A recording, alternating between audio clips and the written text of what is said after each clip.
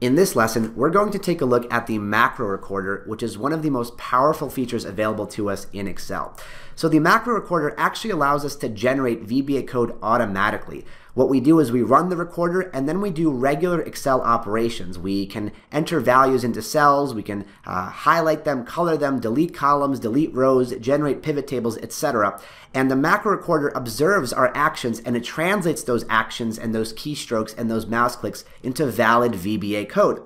So you may be thinking, what's the point of learning VBA if the computer can automatically write it for us? Well, the macro recorder is functional, but it's also flawed, inefficient, and really prone to error. So it should never really be used for real macros. However, it's a really great resource for learning and exploring the syntax of the VBA language, because whenever you don't know how to do something, but you know how to do it in Excel, in the main interface, you can always just run the recorder, execute that process, and then take a look at how it would handle that procedure, how it would generate that code. That code is not guaranteed to be perfect. It's actually quite likely that it's going to have a lot of flaws and inefficiencies, but it's going to give you a foundation for understanding the general gist of things, which is why the macro recorder is not just a tool for beginners, it's a tool that's used by professional VBA developers as well. Excel has a lot of moving parts to it, including VBA, so it's a really great tool for understanding some of those foundations whenever you're diving into something new. So here's how we can record a macro. On the Developer tab, there is a button here called Record Macro, and when we click that, we're going to have this Record Macro dialog box pop up. There are 4 options available for us here, and I want to dive into each one by one. The first one at the very top is macro name, which is a mandatory field, and here's where we want to assign a macro, our macro an actual name. And ideally, that name should be descriptive. It should describe what the macro is doing. So the default naming scheme here, as you can see, is going to be macro 1, then macro 2, then macro 3, which doesn't really tell us what the macro or procedure is doing. So a good name is descriptive. It usually starts with a verb. It explains what it is that we're going to be doing. What we're going to be actually recording here is just the process of writing our name into a cell and then doing some formatting with it. So I'm going to call this macro write and format name. Now, there are a couple of rules when it comes to macro names. The macro name must start with a letter. So here I'm starting it with a capital W. It cannot be a cell address, which means you can't call a macro something like A1. A macro name also cannot be longer than 256 characters. You really should never need that many because you want your names to be as short and sweet as possible. And your macro names also cannot contain spaces. So notice what I've done here is use something called camel case formatting. A camel case formatting is where you capitalize the first letter of each word. We can't have spaces, so how can we distinguish where one word ends and the next one begins? We simply capitalize the first letter of each word. That's called camel case formatting, and that's what a lot of VBA developers use due to the constraint of not being able to use spaces. The next thing we have here is shortcut key, which is an optional keyboard shortcut that we can set for this macro. So we can always run this macro from a list of macros in a dialog box, but we can also configure it to automatically run whenever we press something on the keyboard. So there is one big caveat that we have to watch out for here. Many of the keyboard shortcuts in Excel that involve just the control key plus some kind of letter are already taken. For example, control plus S is save, control plus B is bold, control plus I is italic, control plus O is open. So if we just put a regular letter here, it's very likely that we're going to overwrite one of those existing keyboard shortcuts. Now, that is not going to break Excel. It's only limited to this workbook. So if you open any other workbook, those keyboard shortcuts will work just fine. However, you never really want to overwrite those shortcuts because they're really part and parcel of Excel and many people use them. So we never really want to replace an existing shortcut. So we want to have some kind of solution here where we're guaranteed not to overwrite something that already has a keyboard shortcut. The way we do that here is by always including Shift in our keyboard shortcut. If we do Control plus Shift plus some kind of letter, those combinations are not taken up by Excel. So for example, let's say I'm going to use the keyboard shortcut Control plus Shift plus W. I know that's not going to be taken. So what I can do here is just click into this box, hold Shift, press W, and we're going to set up that as the keyboard shortcut once this macro is recorded. The next option we have here is where we want to actually store this macro. We have 3 options available here. We're going to stick with the default one, which is this workbook. It's going to save the macro code in what's called a module that's going to be directly connected to this workbook. So we're not going to be able to access this macro from any other Excel file. It's going to be tied to this one. Another option is new workbook, which is automatically going to create a new workbook as soon as the macro is done recording and store our code there. And finally, the third option is this personal macro workbook.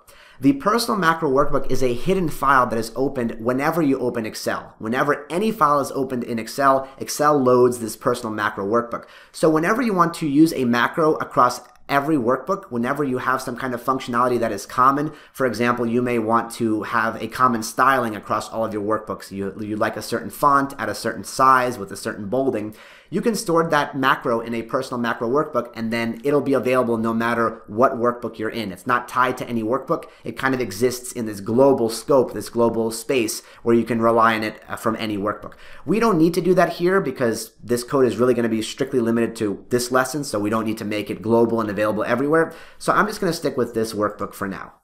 This option, by the way, is required, as is the macro name. The shortcut key is optional, and our final field, description, is also optional. And description, of course, is where we can offer an optional explanation for what the macro does. This is really helpful if someone else is going to be taking a look at the macro code later. They can see a brief comment or a brief description about what it's doing. So right here, I'm just going to write what this macro is going to do. We're going to be writing our name to cell A1 and then just formatting it with a couple aesthetic flourishes. So I'm just going to write a description of write name to cell A1 and format it. All right. Now here's where we have to be really, really careful, because as soon as I press OK, this macro is going to be recording. And that means that anything we do in the workbook, anything, whether we move to one cell, if we bold something, if we delete something, any kind of operation like saving, all of those steps are going to be recorded. The macro recorder is sort of like a video camera that's watching everything we're doing and is kind of recording it to cassette and then replaying it whenever we run the macro again. So we have to be really careful, because if we make some kind of mistake, the recorder has no clue that that's a mistake. It thinks it's just a regular action. So we have to be very careful and make sure that we're executing the steps in their proper order and doing everything correctly as soon as we press OK. So let's get started. I'm going to click OK. And now the macro is recording. There's 2 ways that we know that it's recording. The first is this thing is going to change to stop recording, and that, of course, is a button that we can click whenever we're done with all of the steps that we want to take. The second place where we can stop the recording is down here. We're going to see this square, sort of like a stop button, if you will, and this is going to also stop recording. You can see the pop-up tooltip says a macro is currently recording. Click to stop recording. So right now I haven't done anything, but if I do anything at this point, it's going to constitute the code in our macro. So here's what I want to do. The first thing I want to do is to click into cell A1, and then I'm just going to write my name in here. You can write your name or whatever you'd like. So as soon as I type my name in, what I'm actually going to press here is going to be Control plus Enter. That's going to allow us to enter the value but stay in the exact same cell. So it's not going to move down. So Control plus Enter is going to enter the value, stay in the same cell. Right now, let's go ahead and add some artistic flourishes to the cell. So the first thing I'm going to do is bold the cell. I can do that with Control B. So Control B. I'm then going to change the font. So let's go to the Home tab right here on the ribbon. Let's change the font to my favorite font, Comic Sans MS. You can, of course, choose whatever font you'd like yourself, Comic Sans MS. And let's also change the font size to 24. Let's do one more thing. Let's add a background to the cell. That's the paint bucket icon right here. This yellow color is totally fine. Let's just click that. And let's say this is our favorite format. This is how we like our name to appear on every professional corporate report that we're going to be submitting to our boss. So we're done recording the macro. Let's call it a day. So let's go to the Developer tab and click Stop Recording. And that's it. Our macro is now recorded. It's stored. We don't actually see the code yet. We're going to explore it in just a second. But all of those steps have been recorded, and we can now replay them from the beginning. So let's go back to a blank spreadsheet. What I'm going to do here is just delete column A to get rid of all the changes that we just did. So highlight that, click delete. I'm just going to click into a random cell. And let's run this macro twice now to make sure it's working. The first way we can run it is from this macros box that we see right here on the Developer tab. When we explored this in the previous lesson, it was actually empty, but now we see we have one macro listed exactly with the name that we gave it, right in format name. It's selected in blue. So we can click this run button, and that's going to execute the macro. So it's going to do all the steps that we did. We clicked into a cell, we put in a value, we bolded it, etc. with the font. It's going to do all those steps from the beginning. So when I click run, there we go. This is exactly where we finished recording the macro. All of those steps have been executed instantaneously. By the way, you can access this macros box that we just saw by using the keyboard shortcut Alt plus F8. That's going to bring it up if you want a shortcut, just a little bit of a quicker way to get there. All right, now let's try activating this macro with the keyboard shortcut that we assigned. So once again, I'm going to delete this column. That's just to make sure that we actually see the results. Otherwise, we wouldn't know that anything has actually changed.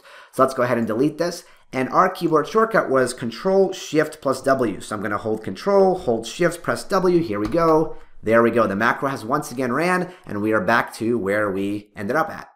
All right, so now the time has come to actually take a look at the VBA code. By all means, don't feel like you have to understand everything that's going on, but it's a good idea to take a look at what we just generated to see how VBA processed all of our actions. So there's two ways that we can get to our code. The first is just clicking the Visual Basic icon to open the Visual Basic editor. We'll get there in a second. And then if we go to macros right here and we select our macros, we can also click Edit, and that will launch us automatically into the Visual Basic editor as well. So let's click Edit. And here is the Visual Basic Editor. This might be our very first introduction to the VBE, so if this is your first time seeing it, congratulations. This is a totally separate program from Microsoft Excel, and this is where all of our macro code is actually being stored, and this is where the actual macro recorder has placed all of its automatically generated code. So let me go ahead and expand this so we can see it a little bit. And I think this should be our entire macro. That's it. So this is all of the code that's been generated. You can see here a whole bunch of keywords and syntax that you're unfamiliar with. Don't worry, we're going to dive into it later throughout the course, and every single thing is going to be explored in much greater detail. But let me just go through and offer you a bird's eye picture, a big overview of what's going on here. We're creating a macro here, or a procedure called write in format name. Right here we have what are called comments, which are just lines that are ignored by VBA whenever it's running this procedure. And these procedures, of course, are run from top to bottom. So one line is executed at a time, and it just proceeds from the top to the very bottom, one line at a time. These lines are ignored. That's what the apostrophes do at the very beginning. And these are where we actually put the comments. And you'll notice that this is where our actual description is going to be listed, as well as the keyboard shortcut that we defined. So if some other VBA developer is looking at our code later, they can identify how they can actually run this macro with their keyboard. So let's take a look at what we're doing here. Again, very briefly, not an in-depth dive, just a big picture overview. We're selecting a range here. We are navigating to cell A1, which is exactly what we did. Here you can see we're setting the value into the cell. That was my name that I wrote. Here we can see with the bold keyword that I'm actually making that selection, that cell, bold right here. And right here, this is a really, really complex part, but this is the part where we're actually setting the name of the font and the size. You can start to see and hopefully get a sense of how much extra code VBA is generating. This is tying back to that point I made at the beginning of the lesson about all the inefficiencies of the macro recorder. So what we wanted to do here is to actually change the font name and the font size. But VBA doesn't necessarily understand that completely, because it can think of things both in positives and in negatives. So when you're changing the font, you can think of that as a positive change where we're changing something from one value to another. But VBA can also think, hey, whenever you're changing the font, you're not changing the strike-through property, and you're not changing the shadow, for example, and it's preserving all of those things that we didn't change, because it's kind of taking a picture or a snapshot of what that cell looks like at the time, and that includes a lot of things that we're not actually focused on. We didn't really care about the shadow or the strike-through, but VBA recorded the state of that cell at the time, and so it included all of this extraneous extra data in the macro, in the procedure code, that is actually irrelevant to what we wanted to do. It's still functional. We just saw that it properly did everything that we wanted it to do, but it's also recording a whole bunch of extra stuff that we don't need. That's what I meant when I talked about how the macro recorder tends to be inefficient. So here we're changing the name of the font. Here it's Comic Sans MS.